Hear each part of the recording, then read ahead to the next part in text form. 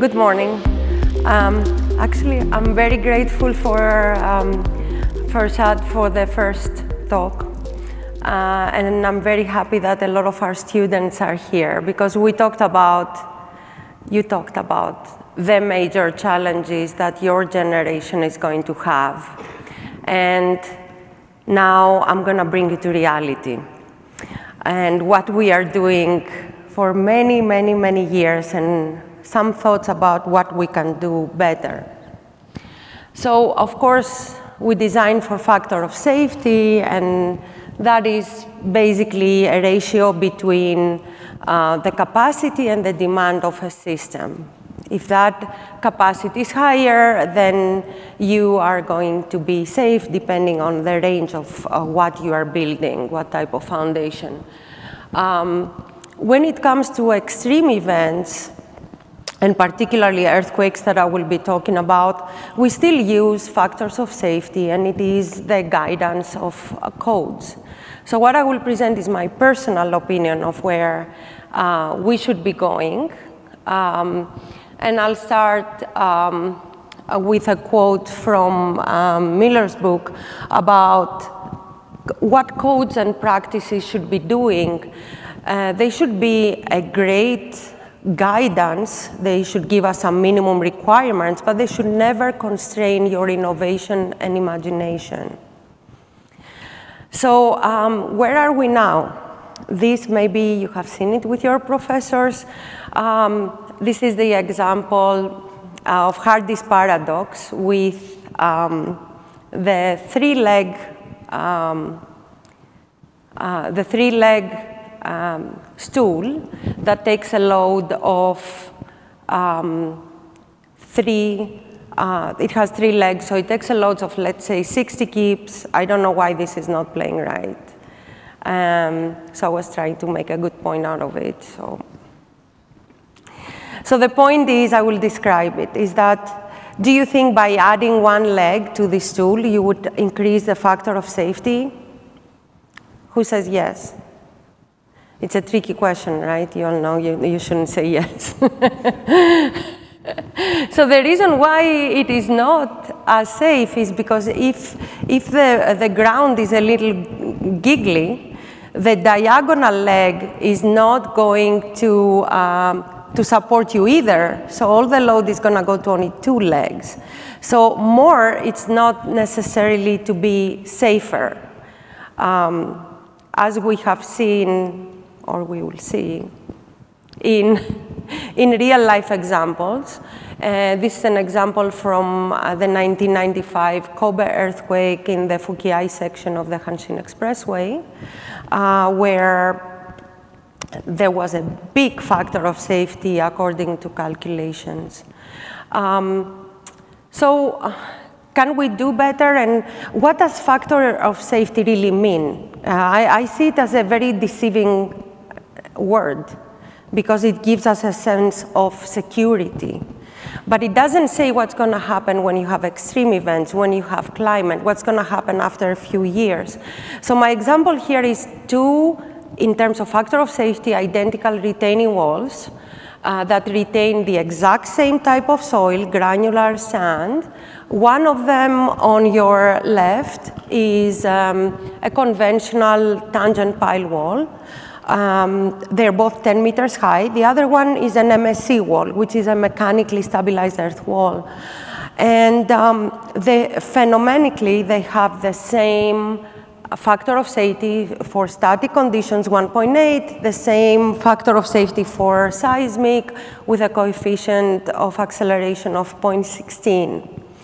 So we put them to test analytically first. With 2 different earthquakes, a small earthquake, which is on the left, it's from the Loma Prieta 1989 earthquake, and on the right, the Rinaldi record of the Northridge earthquake. And what you see on the left, on the smaller earthquake, the thicker, lighter line is the MSC wall.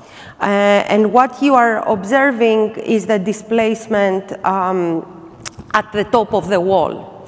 So in the small earthquake, both systems are going to survive. They have small displacements. They would be able even to be reused. On the other one, on the big one, which is what we would call the maximum considered earthquake in codes, the one that is an MSE displaces about 25, 30 centimeters, and probably it's going to be okay. The other one is not going to be able to be used again. It's going to collapse. Codes do say that after an earthquake that is of that level, your structure or your design is going to give you the chance to get out of it alive. But it doesn't say what's going to happen after. It does warn you that you might even have to demolish what you have made. So to me, life safety is satisfied, but not necessarily life quality, which is what we want to look at in the future. So we try to take it a little bit further and say, okay, this MSE wall has a reinforcement every 60 centimeters. Maybe we can save money and make it every 1.2 meters. Right? And we looked numerically of how it behaves, and what we realized is that this is a very nice redundant system because it can shed the load within the reinforcement and also below the wall. But if you try to stretch it too much, it doesn't behave that well. So redundancy and robustness, which are key elements of a resilient system, were proven. And actually, they were also proven through experiments. So what codes are saying, and they insist on that, is that when you design for extreme loads and earthquakes particularly, your foundation needs to remain elastic. Your foundation needs to have a bigger safety factor than the superstructure.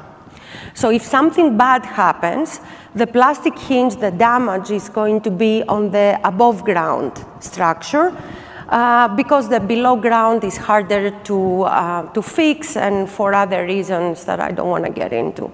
So from an earthquake in Athens in 1999, you can see an example of exactly how this worked out, especially for a corner column.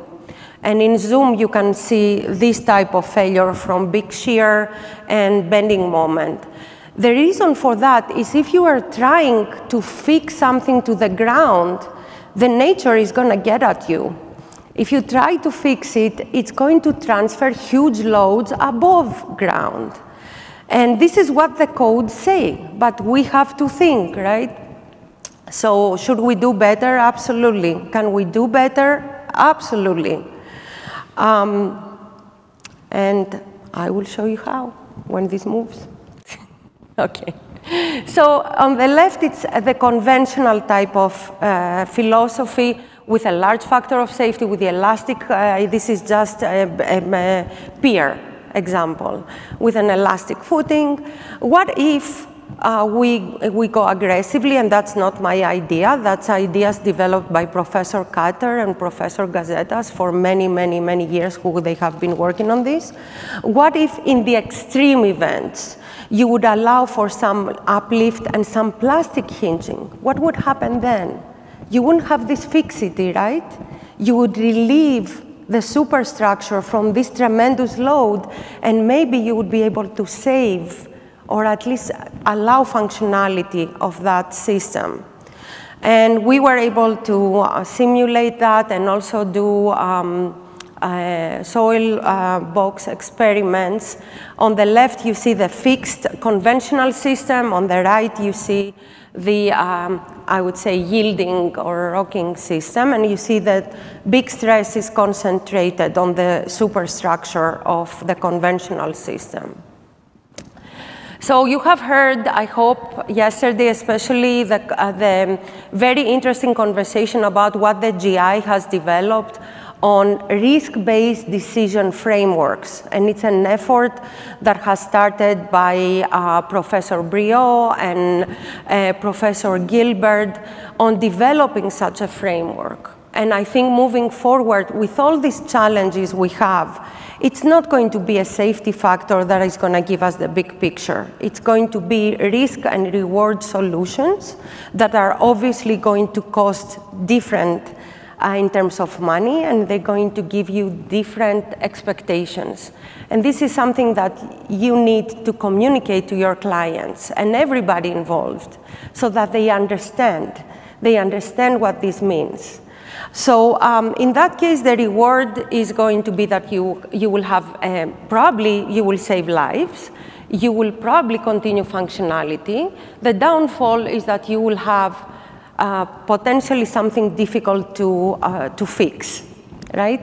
But it's repairable. And of course, I don't mean that we should do that for every static design that we do allow foundations to rock and move. This has to be done very, very carefully. And we are a long way from getting there. So just to plant some seeds in your minds about where we are going with codes and standards. There is a brand new standard. It's not a standard. It's a recommendation to the United States Congress about creating frameworks for functional recovery, particularly for our aged infrastructure system. It's an online report that you can download. It was submitted to Congress in February. It was developed by NIST and FEMA. And within this framework, we are introducing the concept of, in addition to life safety, functional recovery, which is something that I feel that is easier to be understood by the broader audience, not just by engineers. As you all know, resiliency means probably a different thing to each one of us. But functional recovery is well understood, right? It's how long it's going to take you to go back to school, how long your bridge is going to be closed.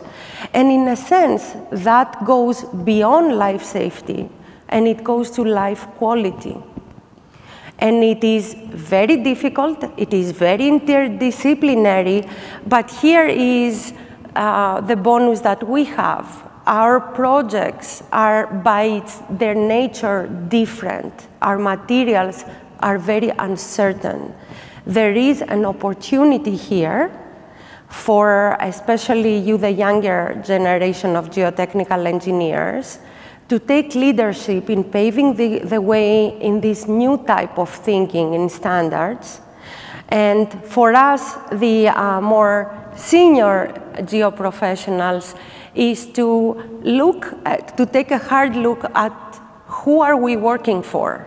Are we working for a company, for an agency, or are we working for these people that are going to have their lives interrupted from these events? So there is an ethical obligation for us to think innovatively, and we can do it. And lastly, in claiming leadership, there is an issue of our profession and an issue of avoiding to eventually have our work become a commodity, because with the advanced machine learning, AI, factor of safety calculations are going to be done easier by maybe not humans. So with that, I hope that you will think, and I'll be available to talk more if you'd like. Thank you.